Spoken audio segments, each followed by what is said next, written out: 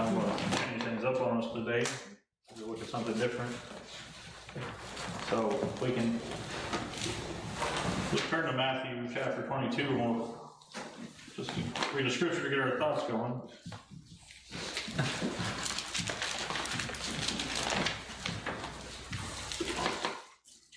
Matthew 22 and verse 29. If you're not familiar here, the Sadducees who didn't believe in the resurrection were trying to get Jesus in a gotcha moment, if you will, about the woman who had been married multiple times, whose wife she would be in the resurrection. And Jesus begins his answer here in verse 29. It says, Jesus answered and said unto them, Ye do err, not knowing the Scriptures nor the power of God. Amen. If you remember last week, I mentioned a study that's done every 2 years. It's called the State of Theology. They just finished up this year's, but they haven't released the results yet. But I was reading through the ones from 2022, and some of the things we believe as Americans is troubling. So I want us to look at some of these things and why we should have a right view of them. This survey, study, whichever you want to call it, consists of both professing Christians and non-believers as well, which makes it even more troubling that professing Christians are part of this, because it shows a pretty poor state of God's people today. There's 4 subjects that I broke this down into, but as I began studying, I realized we're going to do this in 2 parts. But I want us to look at what man believes, or what Americans, I guess I should say, believe regarding God, regarding sin, regarding the church and worship, and regarding the Bible. We'll look today, Lord willing, at what they believe regarding God and sin. And next time, if we continue this, we'll look at the other 2. But I thought this scripture was fitting that Americans today, generally speaking, we err not knowing the Scriptures nor the power of God. That, American Christianity, using that term very loosely,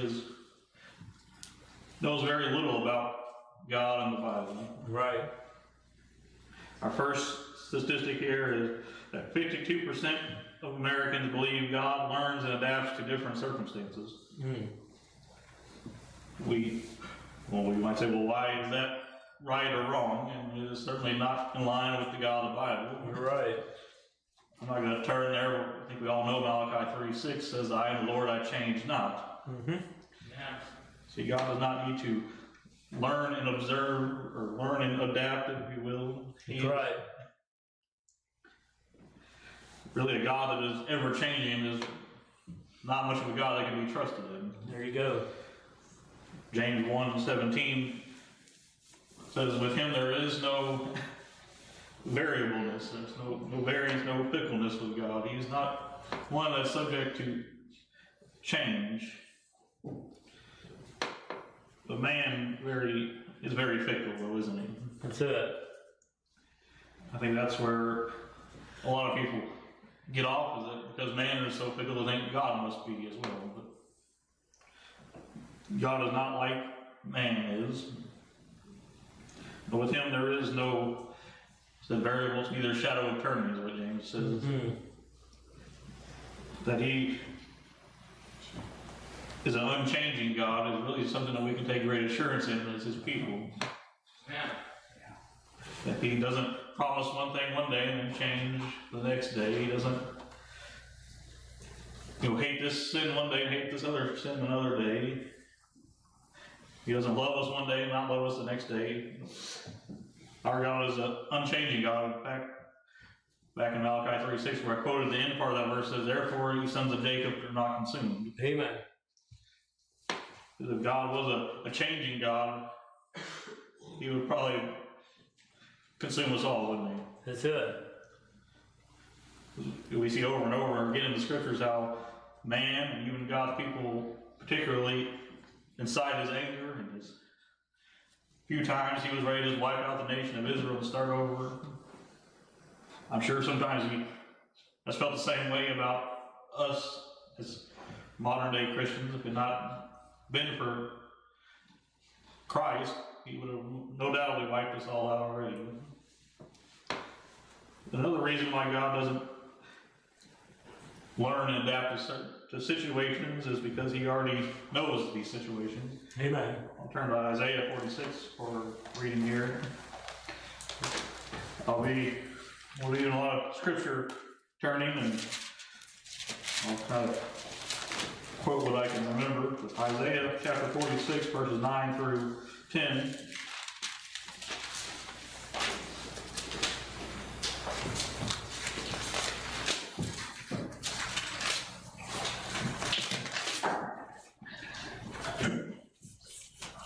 Here the scripture says, "Remember the former things of old, for I am God, and there is none else. I am God, and there is none like me, declaring the end from the beginning, and from ancient times the things that are not yet done, saying, my counsel shall stand, and I will do all my pleasure." Amen. In verse 11 also it says, "Yea, I have spoken it," and then part of that, "Yea, I have spoken it, and I will also bring it to pass. I have purposed it, and I will also do it." Amen. See, God has already declared the end from the beginning. He's already knows what's going to happen tomorrow, next year, the Lord willing, 100 years from now. We're still here. He doesn't need to learn and adapt to these different things. He's not taken by surprise that when things go on in this world. Amen. I won't turn there, but just for your extra knowledge, 1 John 3:20 tells us God knows all things. That's it. Amen. Him knowing all things, he doesn't need to learn and adapt. There you go. God was not taken by surprise when Biden won the election. That's right. I would say that even he purposed it to be so. You're right. You know, we have lots of these quote prophets that said, "Oh, Trump's going to win again." We know they weren't prophets of God, but it wasn't that they got the wrong message. It wasn't that God told them the wrong message. It's that they are really false prophets and liars. You're right. God already Amen. knew exactly what would happen. Sometimes that's hard for us to understand, I think, especially those who don't know God. It's hard for them to comprehend that God is in control of all things, even when evil abounds around us. Amen. He is still very much in control, ordering the affairs of this world. We know in the end he will destroy all the wicked and create a new heaven and a new earth. But you can be sure he's still very much in control, and he's not a spectator in the sky. Amen. As one of us who needs to learn and to change our game plan. Christ was as a lamb slain before the foundation of the world. We can be sure that he already knows even the sins which the world was going to commit. And the next point I want us to look at is it says that 55% of Americans believe that Jesus is the first and greatest being created by God. Now, to some that might not sound like a terrible thing, but you realize what it is saying, and you're saying that Jesus is not God. That's it. I just want to look at one scripture regarding that, because the next point kind of leads into that too. Colossians chapter 1. Well, this is exactly what the Jehovah's Witnesses teach. Right. The Mormons and really kind of believe the same type of thing.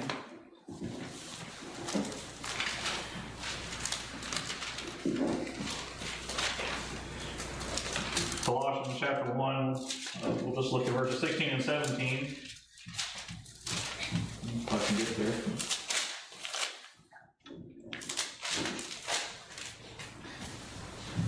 Here he has been describing the Lord Jesus Christ. his dear son, as it's called at the end of verse 13. Verse 14 tells us that it's in him that we have the redemption and forgiveness of sins. Verse 15 tells us that he is the image of the invisible God. That verse 16 it says, for by him, that is Jesus Christ, were all things created that are in heaven and that are in earth, visible and invisible, whether they be thrones or dominions or principalities or powers, all things were created by him and for him. Amen. And he is before all things, and by him all things consist. Jesus cannot be a created being when he is the creator himself. That's it.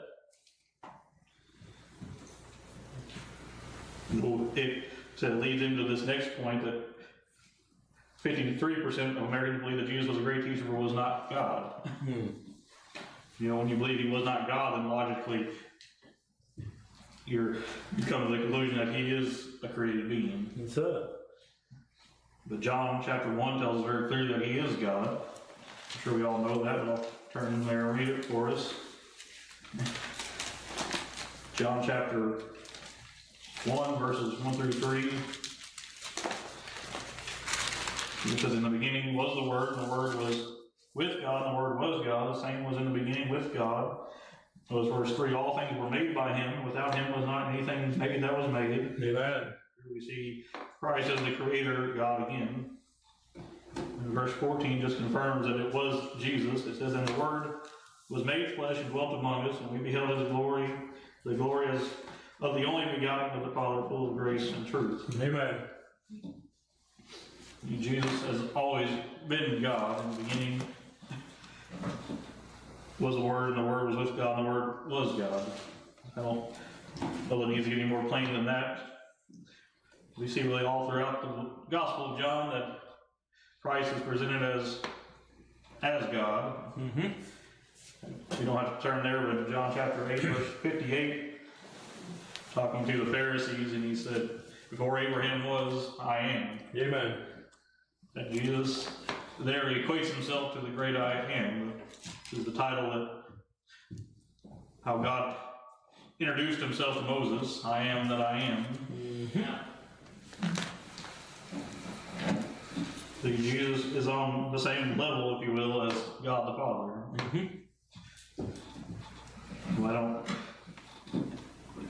want to attempt to try to explain how the Trinity works exactly, but we know that God is three persons in one. Well, there's a little diagram I've seen. It says the Son is God, but the Son is not the Father. The Father is God, but he is not the Son. And the Holy Spirit is God, but he's not either one of those. And that's sometimes hard for us to comprehend, I think, in our finite minds. We get Right. God is one, and yet he is three persons in one. John chapter 20, verse 28. I won't turn over there, but if you're familiar with that area of Scripture, Jesus had been resurrected, and he came to the 12, or I guess 11 at that point. And Thomas, he wasn't so sure about it, was he? Right. And Christ told him to thrust his hand into his side. And then he did. He said, "My Lord and my God." Thomas calls him his God there. And even when Jesus was in the womb, Elizabeth describes Mary as the mother of my Lord. And that doesn't mean that Mary is mother of God, as the Catholics teach. Right. But she did have a special position to carry the Lord Jesus Christ.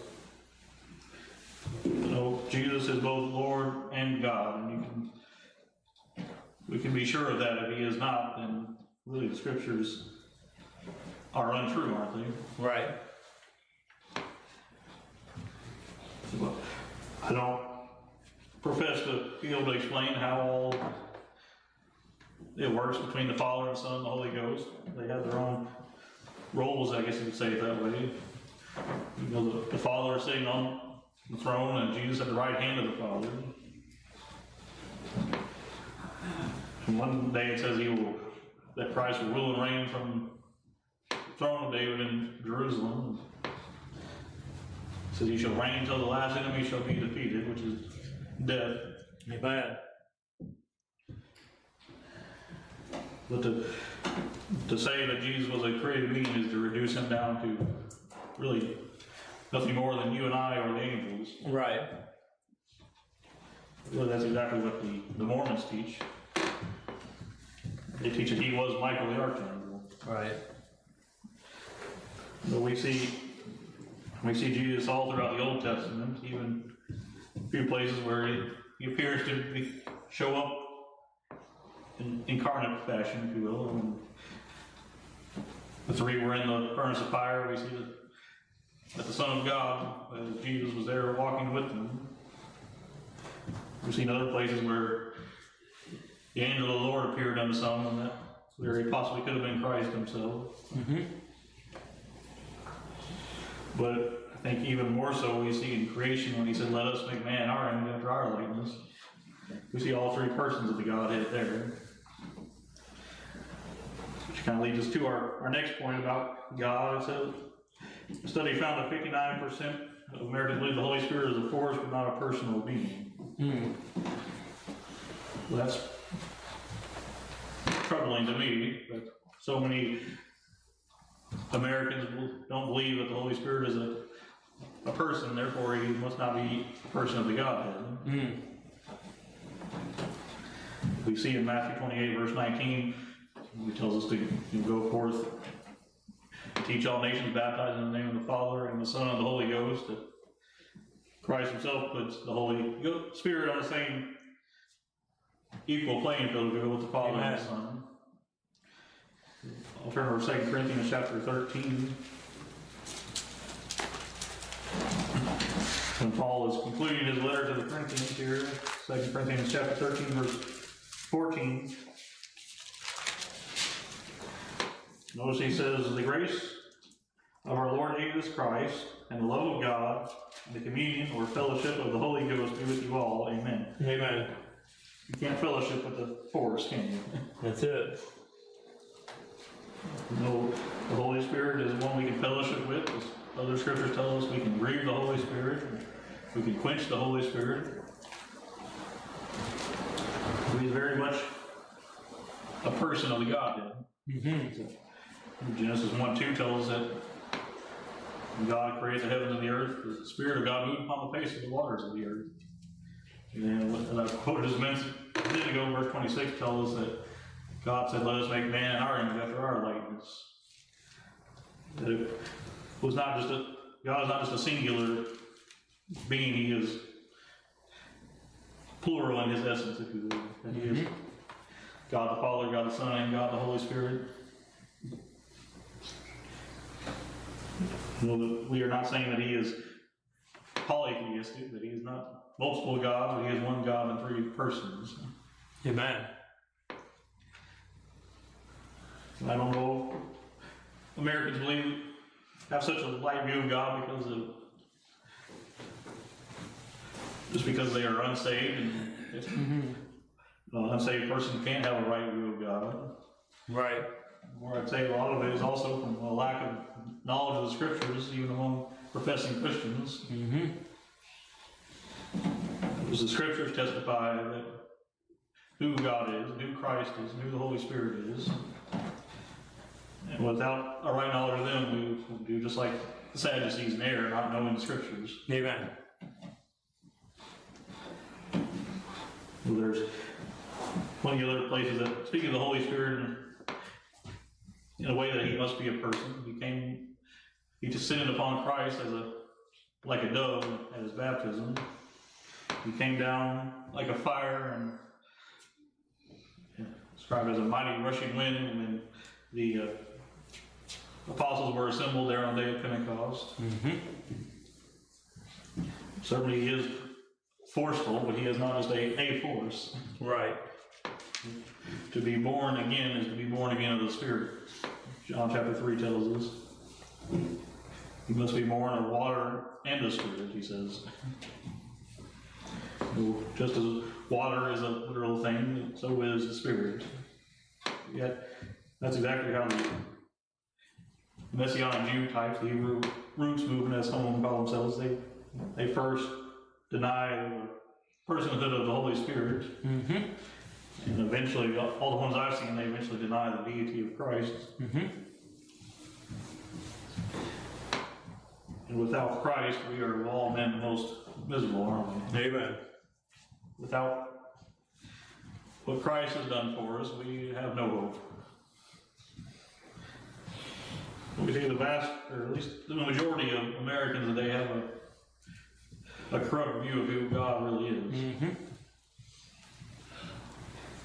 You know, I'm not going to place the blame on just man. It's also, I think, our fault as his people that we don't proclaim him like we ought to. Mm-hmm.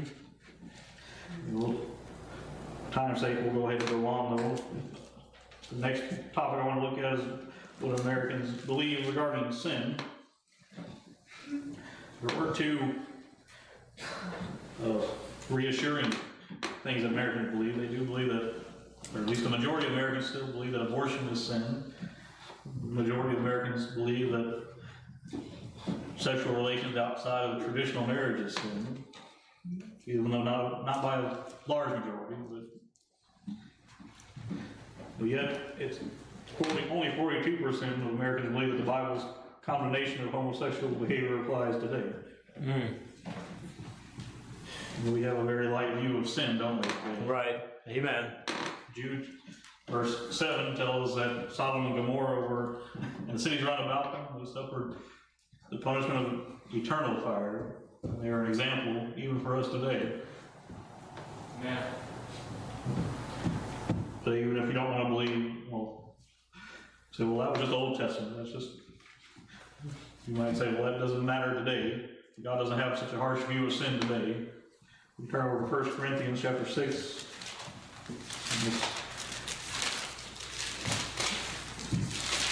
1 Corinthians chapter 6, verses 9 through 10.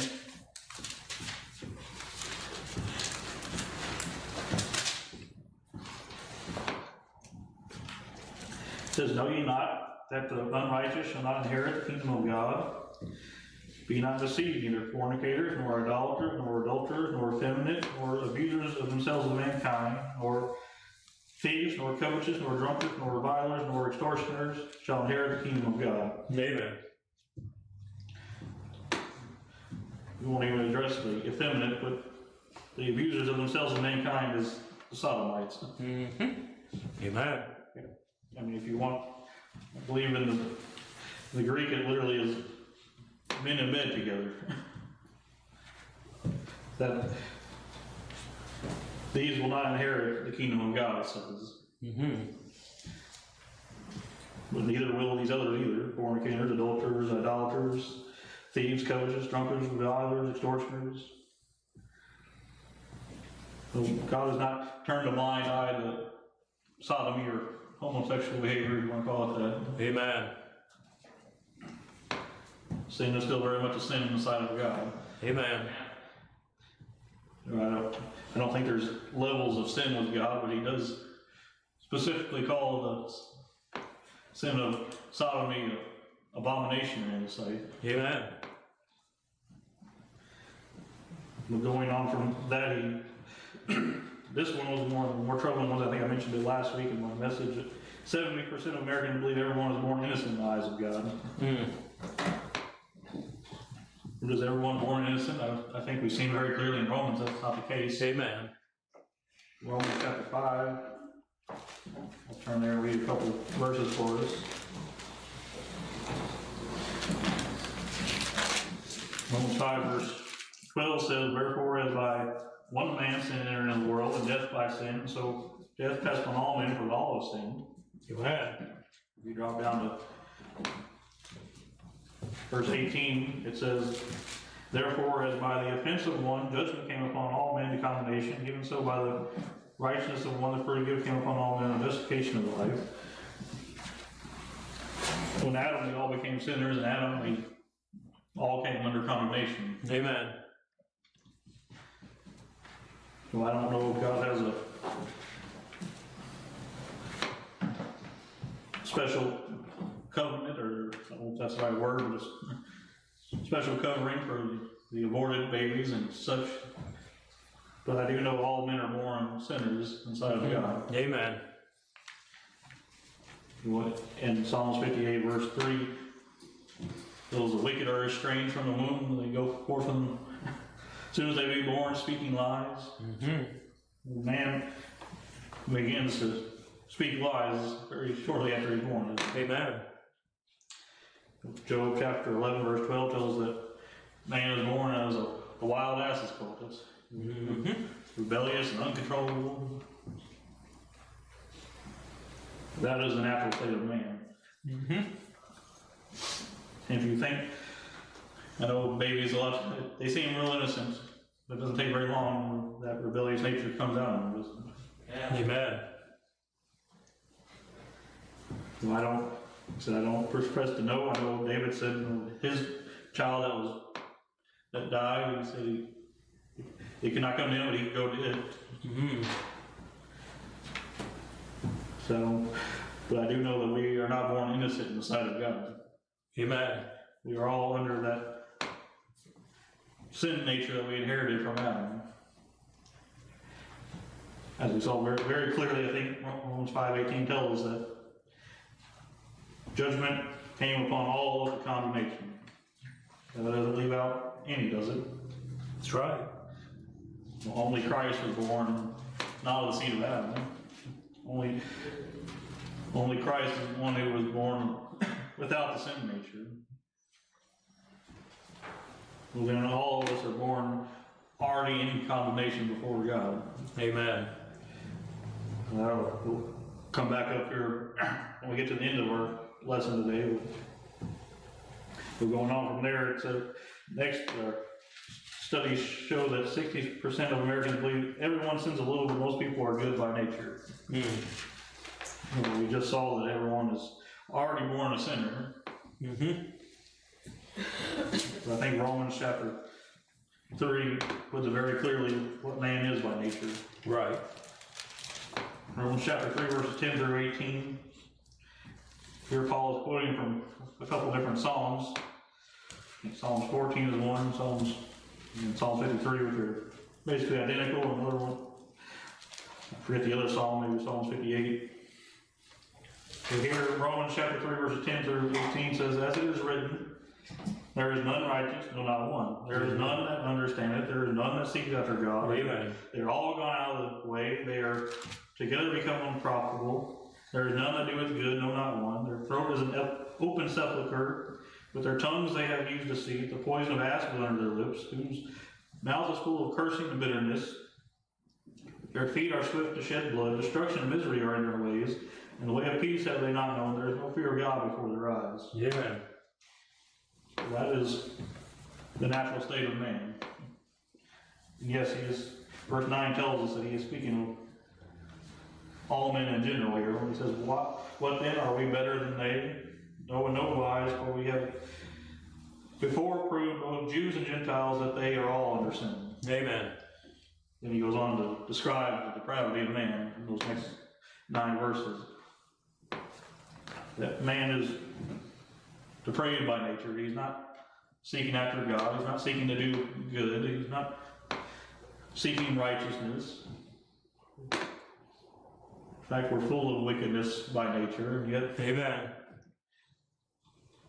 you can be sure that most people are not good by nature. Most people, in fact, I would say there is none good, no, not one. Scriptures say that there is none that doeth good, there is none that seeketh after God.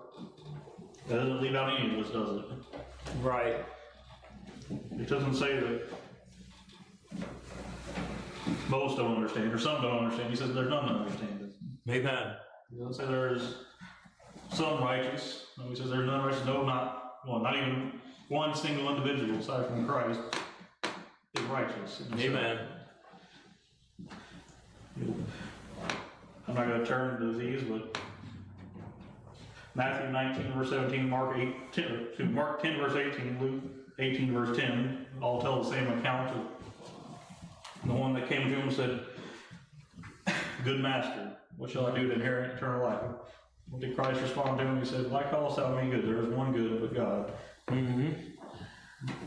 Only God is good. Amen. And we can only be good through the person of Christ.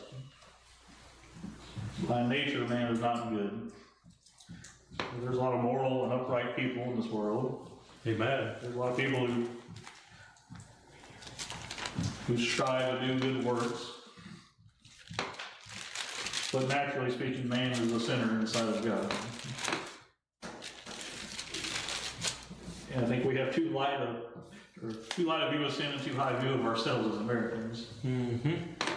But here's the last one I want us to look at. Only 25% of Americans believe that the smallest sin deserves eternal damnation. This really highlights, I think, our very light view of sin. When we have a light view of sin, we'll have a light view of the Savior as well. But Ezekiel chapter 18, verse 4 tells us the soul of sin, it shall die. Romans 6:23 tells us the wages of sin is death. James 1:15 tells us that sin, when it is finished, bringeth forth death. Amen. I think we see very clearly that death is the result of sin. We saw that in Romans 5 there. That death passed on all, for all have sinned. You'd have to say, well, yeah, that's only for the really bad sins. That's what some people might say. James 2, verse 10, I think, makes it very personal, doesn't it? I'm going to turn and read it, I can't quite, so I'm going to quote it wrong. So James chapter 2, verse 10.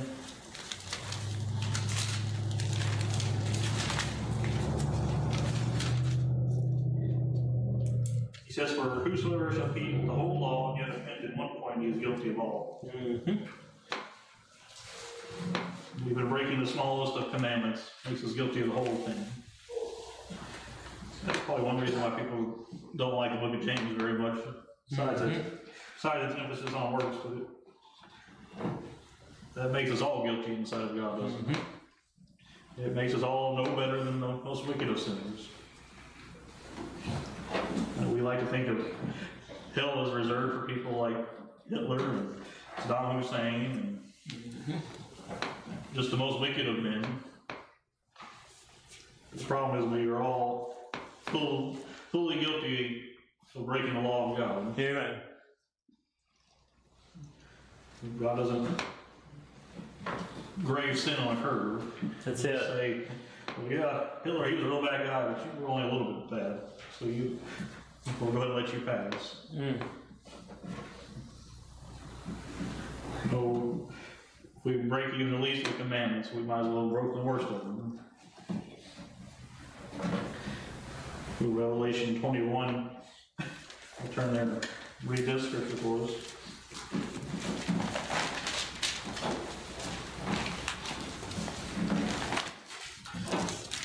Here we see sinners are cast in the lake of fire. Chapter 20 speaks of the great white throne judgment there at the end of the chapter. But here in verse number 8, he gives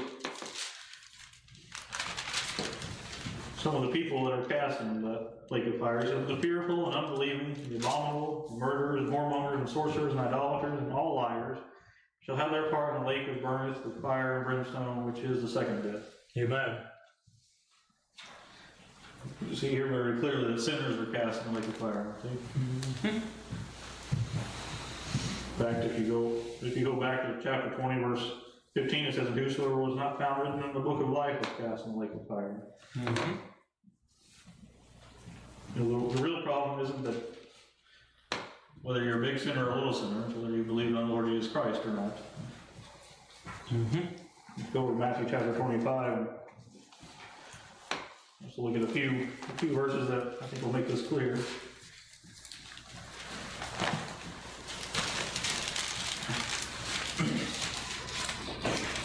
Matthew 25. Those verse 32 and 33. Here he says, well, let's go and read verse 31 as well. It says, when the Son of Man shall come in his glory, and all the holy angels with him, then shall he sit upon the throne of his glory. And before him shall be gathered all nations, and you shall separate them one from another as a sheep, or excuse me, the shepherd divides the sheep from the goats. And you shall set the sheep on his right hand, with the goats on the left. Amen. We see in the next several verses, what matters is whether you're a sheep or a goat. Go ahead and drop down to verse 41. He addresses the goats here. He says, then shall he say also unto them on the left hand, depart from me, ye cursed, and everlasting fire, prepare for the devil and his angels. For I was a hungered, and you gave me no meat. I was thirsty, and you gave me no drink. I was a stranger, and you took me not in. Naked, and clothed me not. Sick, and in prison, and you visited me not. Then shall they also answer him, saying, Lord, when saw we thee in hunger, or thirst, or a stranger, or naked, or sick, or in prison, did not minister unto thee? Amen. Then shall he answer them, saying, verily I say unto you, as much as ye did it not to one of the least of these, ye did it not to me. And these shall go away into everlasting punishment, with the righteous in the life eternal. Amen. Notice the things he lists there weren't big sins, were they? He said, you didn't feed me when I was hungry, you didn't give me drink when I was thirsty, you didn't clothe me when I was naked. So we often think of sin as the big things, idolatry, murder, adultery, those type of things. So we know that just transgressing the law of God, that is sin. Amen. To know to do good, to do it not, that is sin. What made the difference here was whether they were goats or sheep, whether they were the righteous or the wicked. These shall go away into everlasting punishment, with the righteous into life eternal. We know that only a person can only be righteous in the sight of God through the person of Christ. We saw very clearly there in Romans 3 that there is none righteous, no, not one.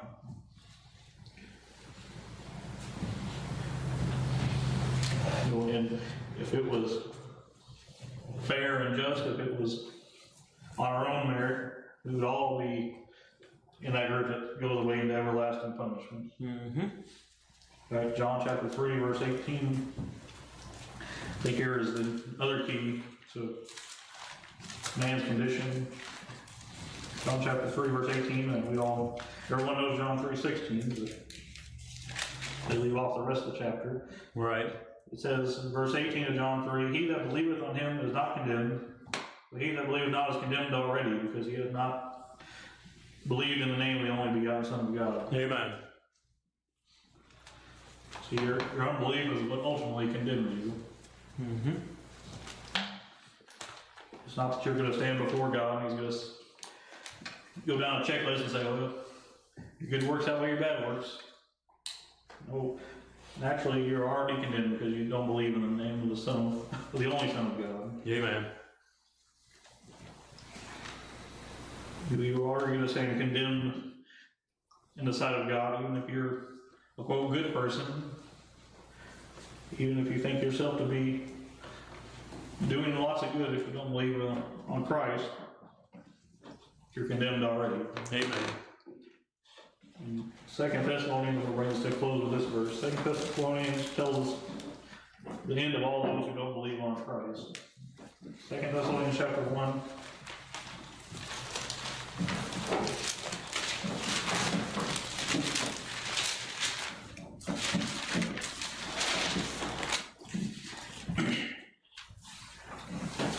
Verses 7 through 9. It says, and to you who are troubled, rest with us, when the Lord Jesus shall be revealed from heaven with his mighty angels, in flaming fire, taking vengeance on them that know not God, that obey not the gospel of our Lord Jesus Christ. Yes, all the unbelievers, all those who believe not on the name of the only begotten Son of God. He said, you shall come in a flaming fire, taking vengeance on them. Notice who shall be punished with everlasting destruction from the presence of the Lord, from the glory of his power. Amen. it's hard for us to comprehend everlasting destruction, but I know the scripture says it will be everlasting. It will be eternal destruction. And even as they're from the presence of the Lord and the glory of his power. Well, I don't know what those in the lake of fire will be able to know and experience and see, but it describes a place where there's weeping and wailing and gnashing of teeth. Amen. The presence of the Lord is not there. You don't even get to. You're also forever away from the glory of his power, as it says here. You don't even behold his glory. But that is the end state of all who don't believe. All those who, as it says here, obey not the gospel, know not God. And to know God and to know his Son, the Lord Jesus Christ, that is the most important thing to know. Amen. So we see very clearly from this study here that Americans don't think themselves being too bad off, do they? Right. Americans, even including professing Christians, have a pretty light view of sin. Mm-hmm. You can be sure God is going to cast all those who are wicked in his sight into the lake of fire one day. Mm-hmm. Fear not them which destroy the body, but fear him which destroy both body and soul in hell. Christ. Amen. And fear not them which kill the body, but fear him which, after he hath killed you, hath power to cast in hell. Yes, and you fear him. So one of the Gospels words it. No, flee to Christ. He is our only hope. Amen. Christ was not just some good teacher. He was God himself. Yet God himself died for his people. He died while we were yet sinners. Romans chapter 5 tells us that while we were yet sinners, Christ died for us. Mm-hmm. And Christ came into the world to save sinners, of whom I am chief, Paul says. The truth of the matter is that all are sinners in the sight of God, and all need Christ. Mm-hmm. You can think yourself to be good, you can think yourself to be innocent, you can think yourself to be a pretty good person, but yet this is the end. Everlasting destruction is the end for all those that don't know Christ as Savior. Amen. Well, I don't know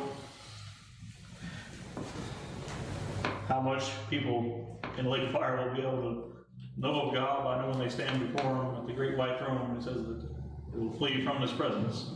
Mm-hmm. So at that time, recognize God for who he really is. Every knee shall bow and every tongue shall confess that Jesus Christ is Lord. For many, it'll be too late. When I close with that thought, we'll look at what Americans believe about church and worship and about the Bible next time. Amen.